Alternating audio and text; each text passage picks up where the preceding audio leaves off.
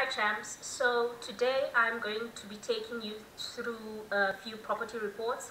The one is going to come from the Nedbank Banking App, the second one is going to come from the FNB/RMB Banking App, and then the third one is going to be me on Property 24 just doing a scan of this particular complex. And I won't share my screen for the banking apps for obvious reasons, but I will be sharing my screen when I'm on Property 24.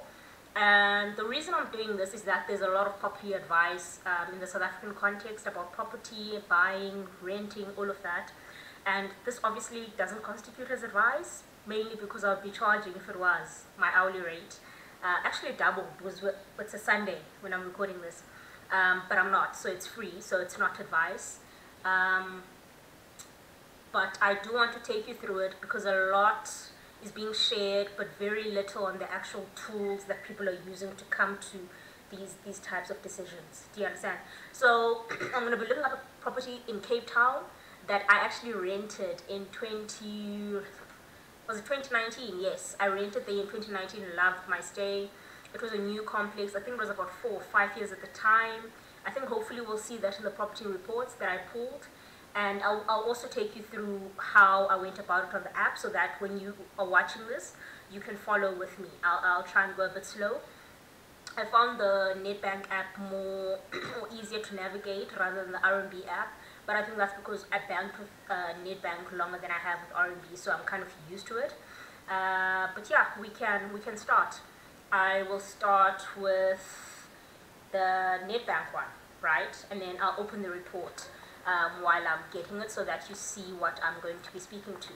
So this is the final report. I'm going to log in. I'm logging into my app right now. This is the property report that comes in via email, right? The moment you request it. So I go in and then I go to my account, and then what I do is, oh, not my account, sorry, I go to loans, and then I go to features, and there's something called home buying toolkit. That's where I've clicked. Then there's something called property report. That's where I click. And then when I enter property address, this is something that I noticed a while back, and I actually mentioned it to my boyfriend. So he's an Android developer, so he gave me the correct term, but I forget it now. But when you click in here, when you enter the property address, sometimes the Nedbank app closes before you've finished putting in the full address. And it doesn't allow you to re-enter it. Do you understand? Especially if it's not in the list that it's picked up. So that's kind of iffy. But I'm going to enter here 82 June Crest. See, so it kills me before I've even said Crest. But luckily 82 SS June Crest, 14 Sunrise Boulevard, Muizenberg, 7945 Western Cape pulls up, right? So I click on that. I'm not going to click again, obviously. And then puts the property address. It tells me I have 2 property reports remaining. So the third one for this month is the one that I requested. And then I accept the T's and C's. I submit that, and then it will ask me for my email where it wants to send the request. Right, let me take you through the request. So it's like 2 minutes, and then Nedbank sends it through to your email address. This is what you see, right? So this is the property report. Unit 82, 14 Sunrise Boulevard, Muizenberg, Western Cape, just as we requested. When we scroll, shows you demographic factors, sale history, property information. Okay, so street name 14, size of the what's the name? The size of the unit, so it's a 45 square meter 2-bedroom apartment. So this is a bit off. I don't know, this doesn't really coincide. Oh, okay, I think it's just one line down. So address is that. ERF is that, street numbers 14, street numbers that, so you kind of have to read it like that. Last sale price was $950, last sale date, so that's quite nice. I like to look at that because if it was sold recently and it's already in the market, it means that there's some financial distress, or the person made a bad mistake, or they're just trying to get out of it, so you can sort of negotiate the price a bit more.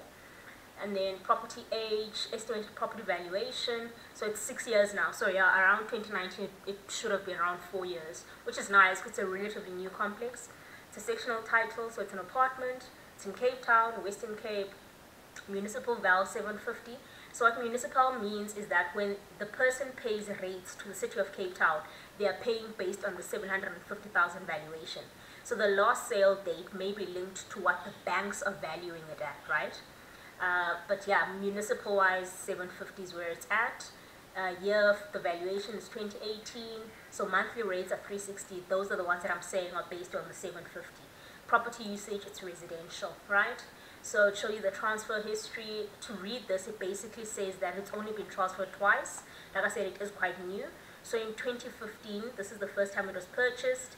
It was registered in 2016, so I think it was a new development at the time, and the person bought it for 62,000, and then they sold it later for 950,000. So it's only had 2 owners, right? That's what you're seeing over there. All right, so this is where this is where we need to be mindful of what's happening. You've got a comparable analysis. So you've got max transfer in the area, 3.9 million. That's not surprising for Muizenberg. It's a coastal area, lots of big, really nice houses.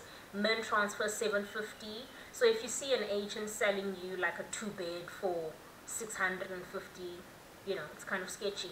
Total transfers, comparable average sale price. So if you see something that's going above this, then you can be like, okay, there has to be something special about this one. If it's going way above that, then you can understand that, look, this may be a bit overpriced. So that's just a guide. All right, so 14 Sunrise. So this is the same complex. This size, okay, so this is oh, sorry, not what's the name. This is the registration, and then you've got the rand per square meter. You want that to be as close as possible you want the one that you're offering on to be as close as possible to this. So for instance, I don't have my calculator now, and yeah, but the sale price here was 845 for 45 square meters. So if it was 1 million per square meter for 45 square, then the rand per square meter would be higher. But if it was 1 million for, let's say, a 50 square, then that's about 20,000 per square meter, right? Which is a bit, it's not too far off from the 18,000, but that's how you think about it.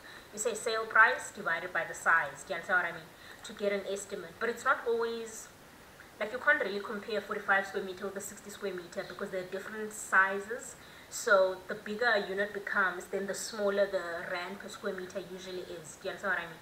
But you can use this to definitely compare a 39 square meter, which is typically a bachelor, to a 45. Do you understand? So mid-size, little, and then high-end, you can, like in terms of size, you can compare the rand per square meter. And then the distance from the property basically tells you this is in the same complex, right? So these are units in the same complex that are selling for this. So you'll see here, this was in July, so this was the most recent. It was sold for 830. Do you understand? So if you see this is listed for 850, and then you see that in July the last one went for 830, then you can see that it's sort of correctly priced. Do you understand what I mean? But if it goes for 1 million, and then you can see that in July the same unit for the same size was sold for 830, you can still go for the viewing, but it must have some kind of renovations. Maybe they redid the kitchen, they redid the bathroom, which wouldn't make sense in this instance because the unit or the complex is only 6 years old. But that's just where your mind should be at. If the listing price of the current property is way higher than the recent sales, right? And then you'll see this is 239 meters from the, so it's a neighboring complex. They just don't have the address here. So those are also quite important to look at. Let's say, for example, not a lot in the complex was sold, so you wouldn't have enough information here. You'll see that a lot of them are neighboring complexes, and those are also important to look at. Because a lot of the times when you're buying because, right, so a lot of the times you'll see that if these haven't been sold recently, you'll pick up, a lot of neighboring complexes, which is also quite important to look at, right? That's fine. And then you've got at the bottom area information. So they'll show you amenities, which are services and, how do I say, well, amenities are amenities, right, that are close to it. So you've got Engine, you've got Capricorn Beach. It's literally, it is a stone's throw away from the Capricorn Beach. You've got hospitals, that's what you want. Oh, I was saying here, with the neighboring complexes, what's important is that when you're buying, often you're buying for access to certain amenities, that's schools, that's hospitals, etc., etc. So let's say if this was a neighboring complex and there's a listing for 600,000 and this one is 860, then you can be like, okay, I can be in the same street, my kids can go to the same schools, I can access the same hospitals, and it's 260,000 rand cheaper. So you're definitely going to go for that one. Do you understand? So it's sort of a good judge to see, because all you want to do is you want to be in the same street. You don't want to be in the most expensive complex on the street. It doesn't add value unless there's like a heated pool, and you understand what I mean. Go to the viewing and see why that complex is so higher priced than the others. That's what doing your own research basically means. So you see Muizenberg High School, you see Capricorn Park, which is a shopping center. You say Ephraim, that's a UCT branch, for a research branch in the area. Right, so a lot of the times you'll see that if these haven't been sold recently, you'll pick up a lot of neighboring complexes, which is also quite important to look at, right? That's fine. And then you've got at the bottom area information. So they'll show you amenities, which are services and, how do I say, well, amenities are amenities, right, that are close to it. So you've got Engine, you've got Capricorn Beach. It is a stone's throw away from the Capricorn Beach. You've got hospitals, that's what you want.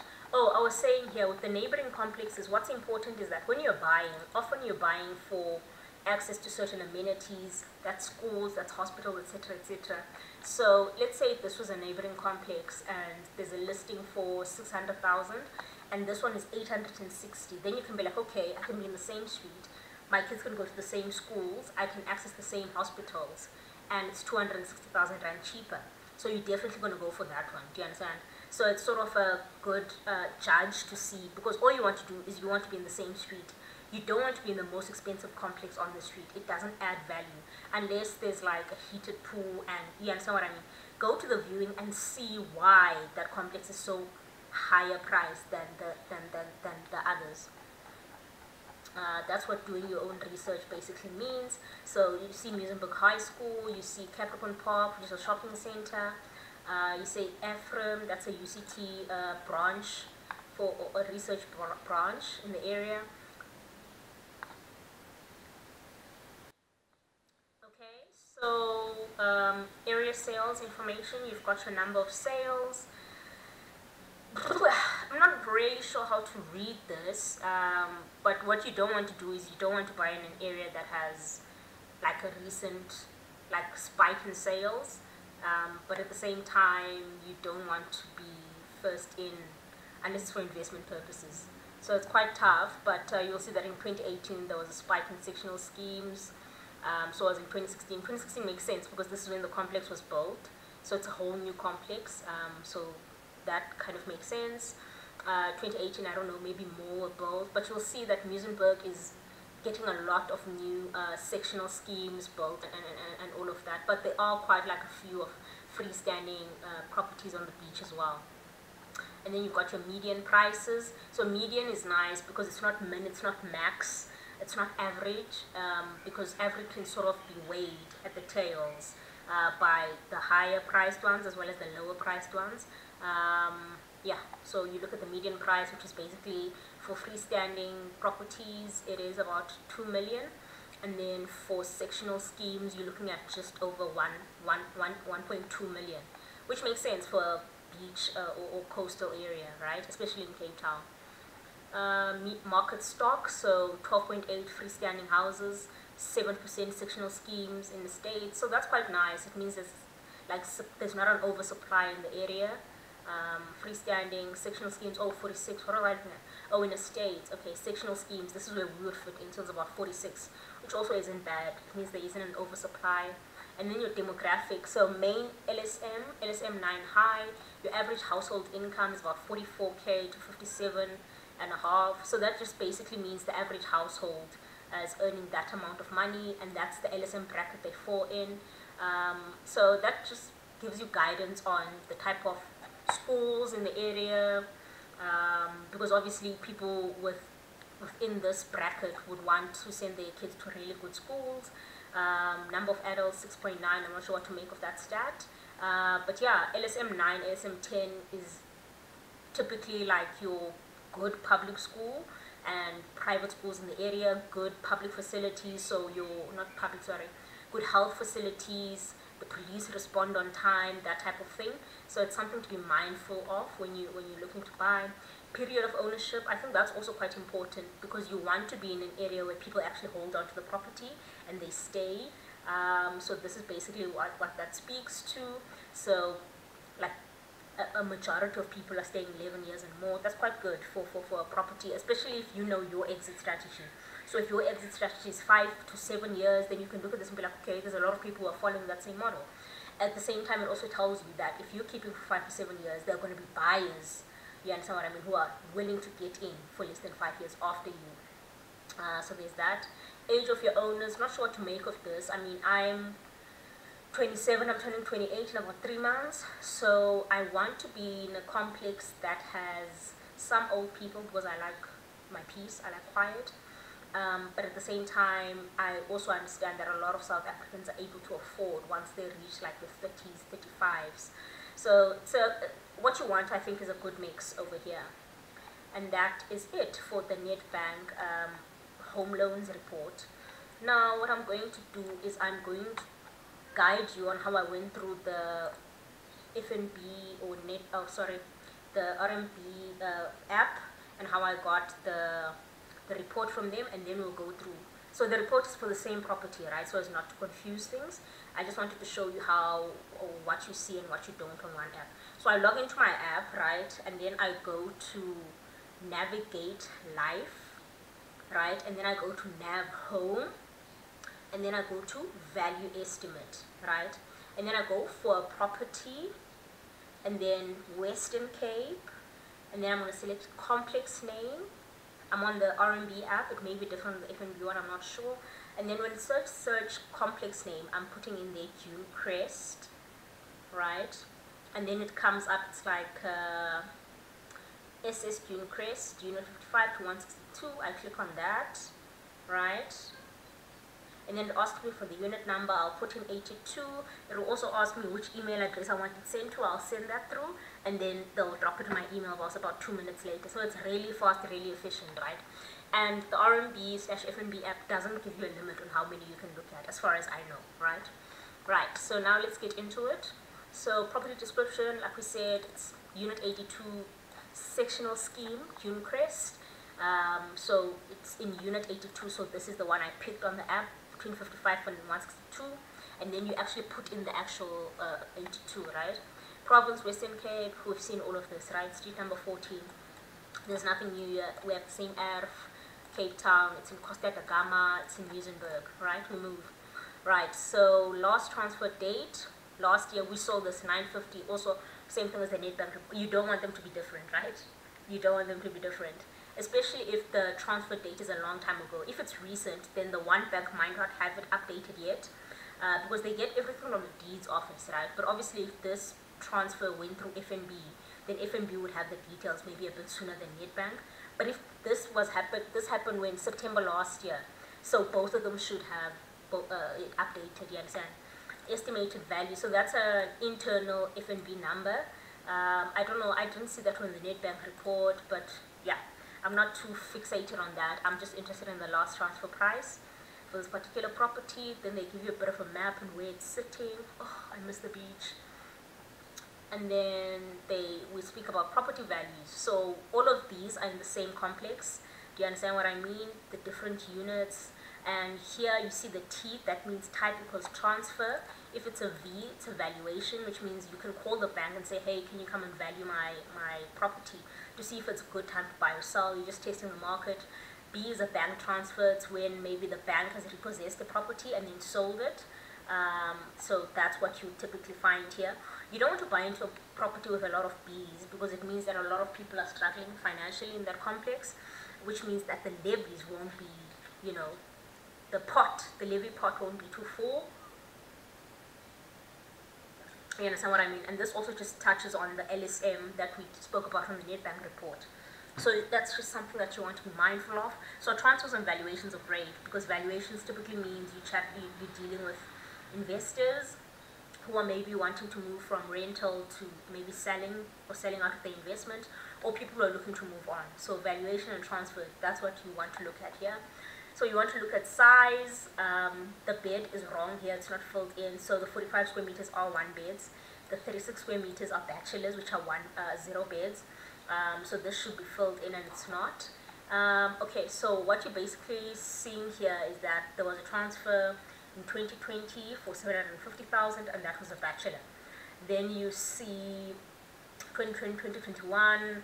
Let's see, was there any 2022? We're not picking up on any. So there's 2021 December 695. That was also a bachelor. Do you understand what I mean? So here you can also work out the square footage per meter, right? You can take the value and you can divide it by the size. So 695 divided by 36, or 900 divided by 45, right? So that was the March one.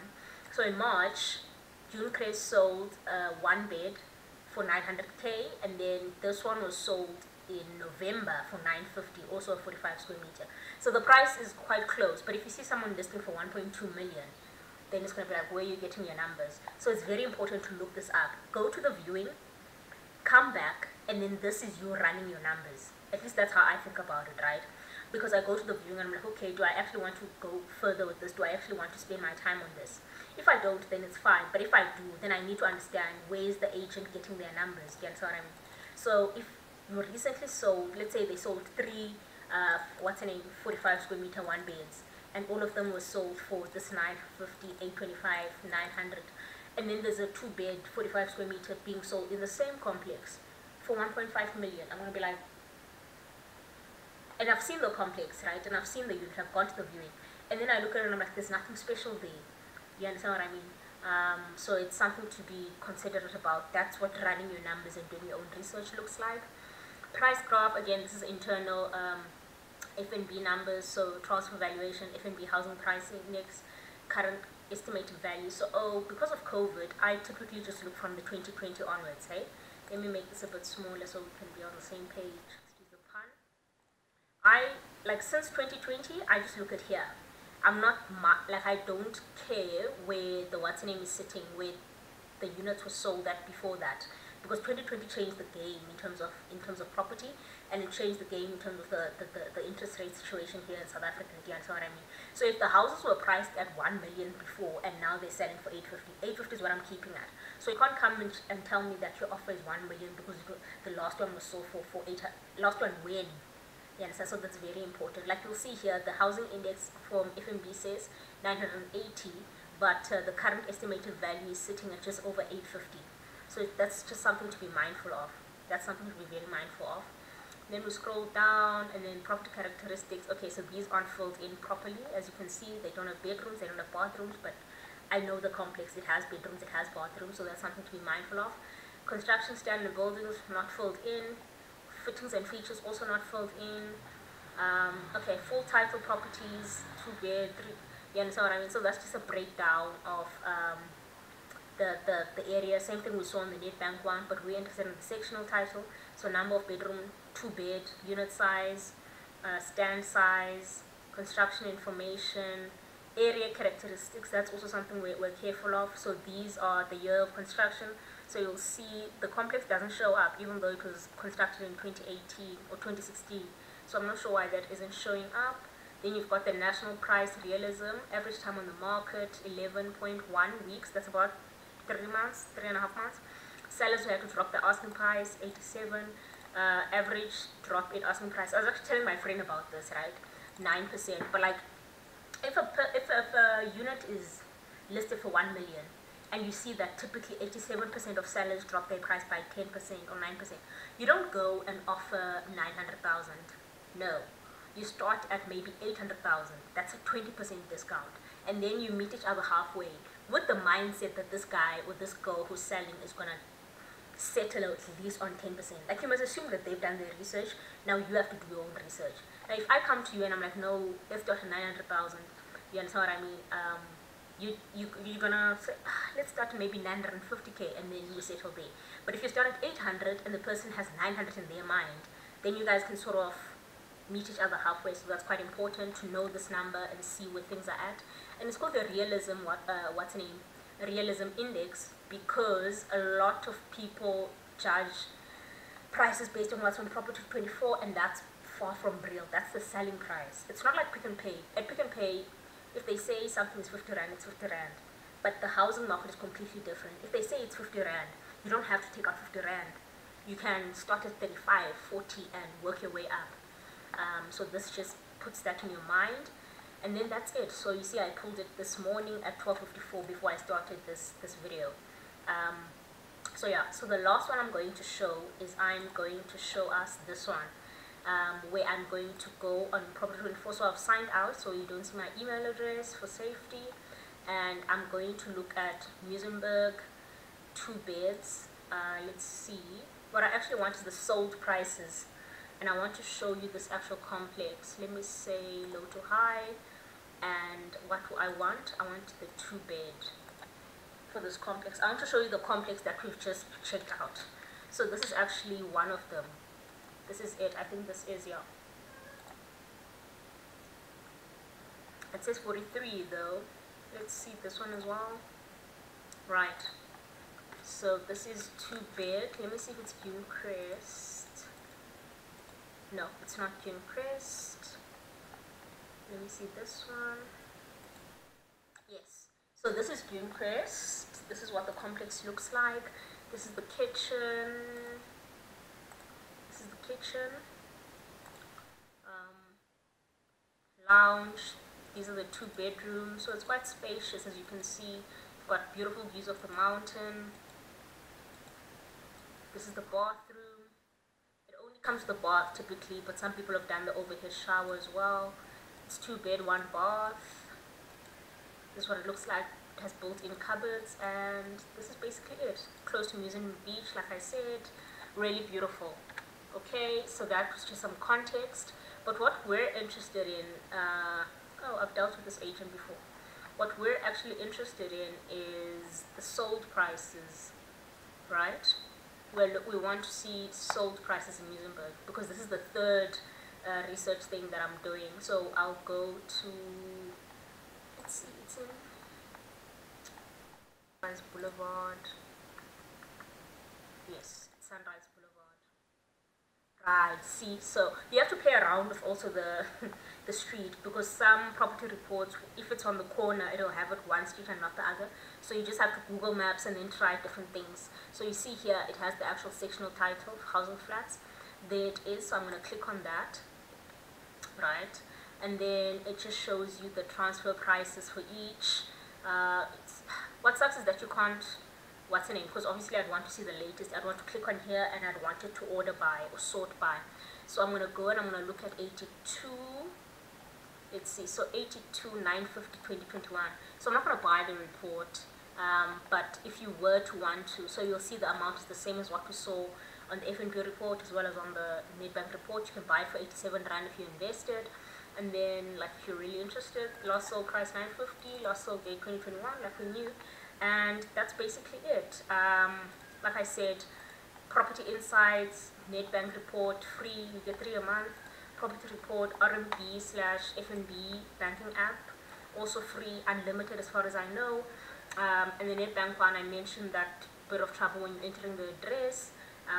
But yeah, that's basically the type of research I do when I'm looking into a property. Please drop any questions you have in the chat, share, like, and yeah, let's get into these decisions a bit more informed. Thank you for joining, everyone.